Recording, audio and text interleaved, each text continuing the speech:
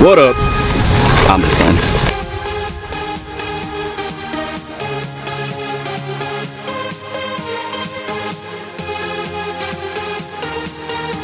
Thank you. Have a great day. You too.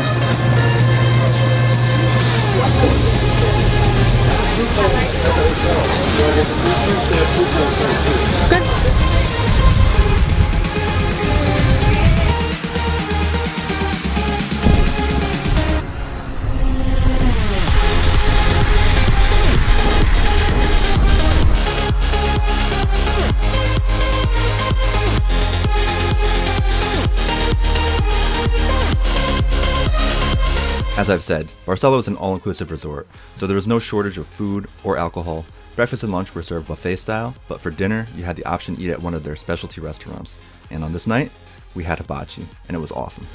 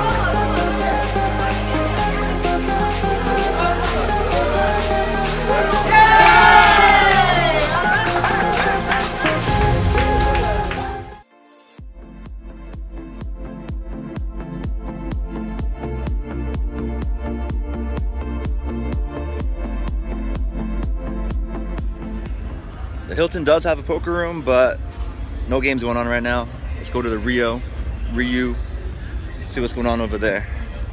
If there's nothing happening over there, just gonna go back to Holiday Inn, which is a few hotels over.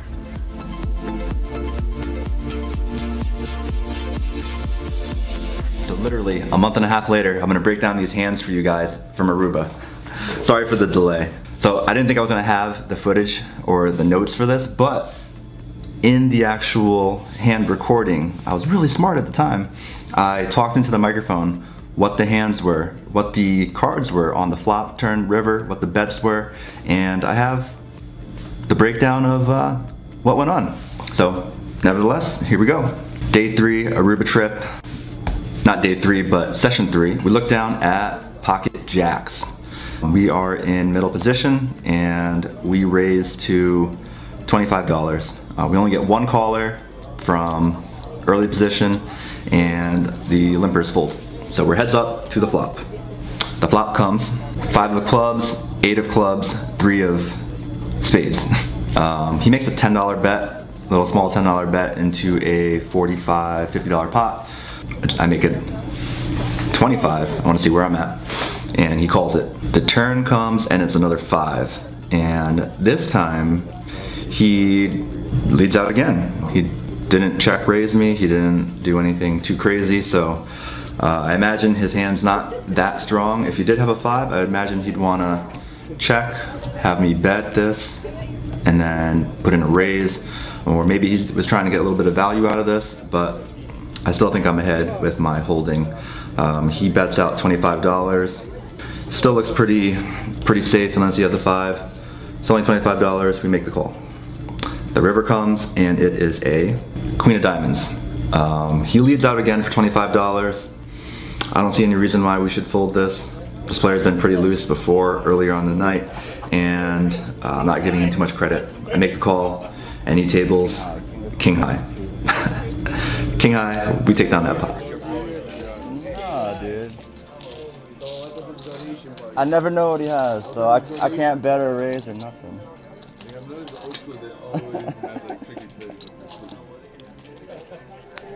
Oh my god. It's like maybe he hit a 5. I don't know. Queen on the river? Could have hit it.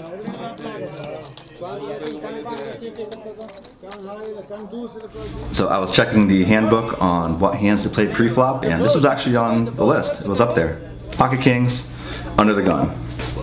We raise it to $20, folds around to someone in late position, and he calls heads up to the flop. The Flop comes, and it is 8 of clubs, 2 of spades, queen of diamonds. No need to be tricky with this hand. I put in a continuation bet of $30, and he makes the call. I'm putting him on a pair, at least. Could have overcards, maybe. Ace king, unlikely ace king, but maybe ace queen at this point. King queen's unlikely, maybe queen jack. But I think we're ahead still, and we see a turn. The turn brings another queen, and not the best card for us. If we had any type of queen, now we're behind, but I want to find out where we are. I put in another bet. I choose a rather small sizing for this. I bet $35, and he calls. So I think if he had a queen in this spot with the draw on board, I think he would want to try to get some value out of this, maybe push me off the hand, put in a raise. So at this point, I don't put him on a queen, but I'm still wary of it, and we go to the river. The river is another not so great card. The river brings an ace. Not just any ace, it's the ace of spades.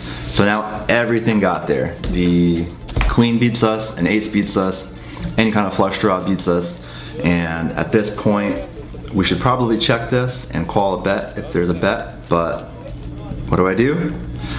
I put in a bet. I bet. What did I bet? I gotta watch this. What did I bet? Shut up, Professor Priest. I lost.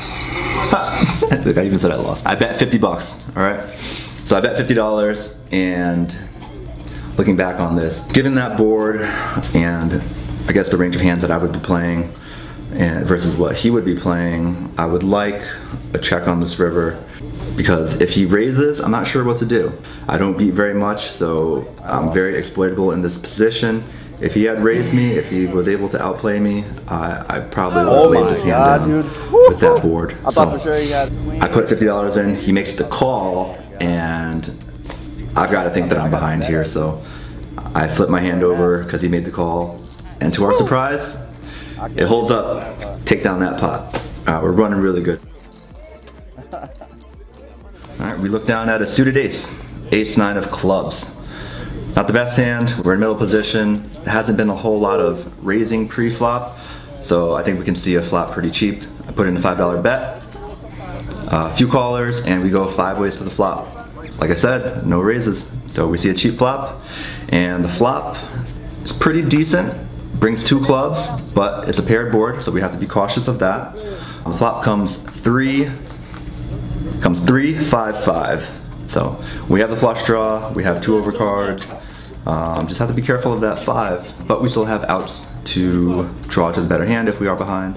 But we're not going to get too out of line. Someone in early position bets $25. The guy to my right calls $25. They're both rather short stacked, but you know, I decided to make the $25 call anyways. Chance to make the flush, and there's 2 people in hand, so I'm looking at implied odds.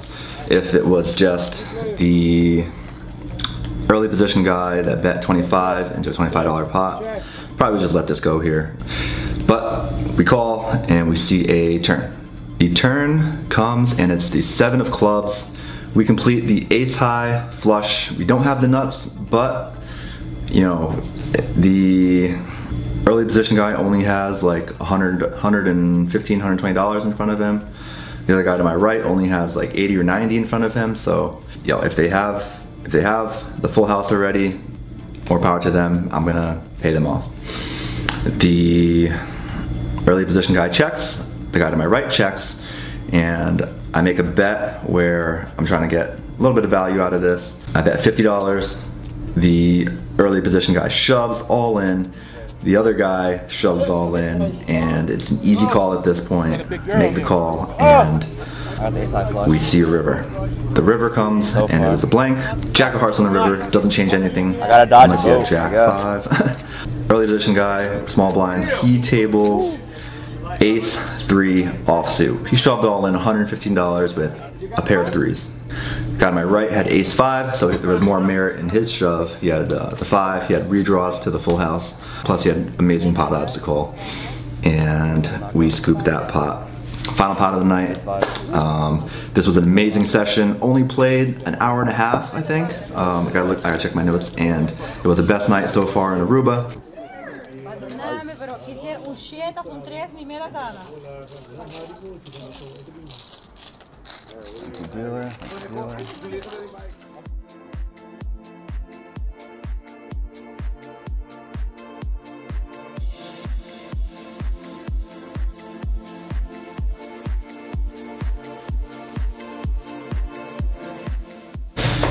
I said I was going to combine the last two Aruba vlogs, but turns out I had all the notes for day 3, so I was able to talk about that. Day 4, there were a lot of interesting hands, so I do want to talk about them. One of them where I thought I was ahead, I was actually maybe behind.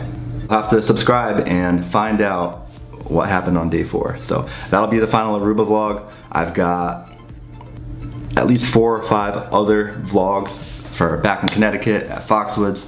Played sessions in April, played sessions in May. I'm about to go downstairs right now to play some 2-5 No Limit. It's May 11th, and guys, sorry for my absence. I've been just so crazy, but I've got this new laptop here. Hopefully I can start editing vlogs more frequently and get the content out there for you guys. If you have not subscribed to the channel yet, subscribe to the channel or you're gonna get cancer. No, I'm just kidding. But please do subscribe to the channel, get notifications, and thank you for watching, guys. Peace.